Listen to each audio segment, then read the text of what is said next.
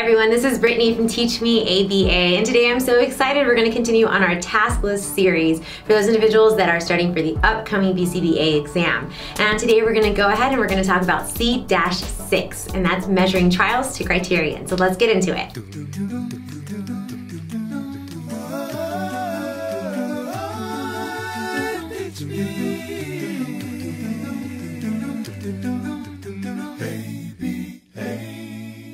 If you have been reading our blogs, if you've been watching the series, then we've been going over and we've been discussing currently the dimensions of measuring behaviors. Now, each dimension is important depending on what behavior you're going to go ahead and measure. Up next, we're going to be talking about derivative measures of behavior, which are those measures that are direct measures of dimensional qualities of behavior. Now, this includes trials to criterion. Now, what that means is that it's defined as measures of the number of responses of opportunities needed to achieve a predetermined level of performance. So what do I mean by that? In other words, it's a certain number of trials or presentation of a skill and it needs to occur before a person is considered proficient.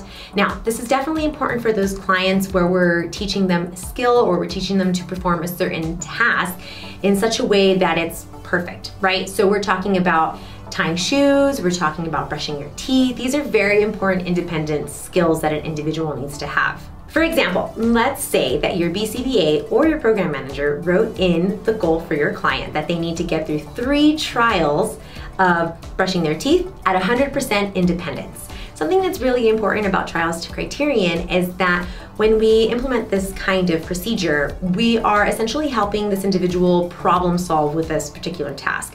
If any of us remembers, tying our shoes is probably one of the toughest things to do. So it's really good that we break this down and that we have a criterion for them to be considered proficient.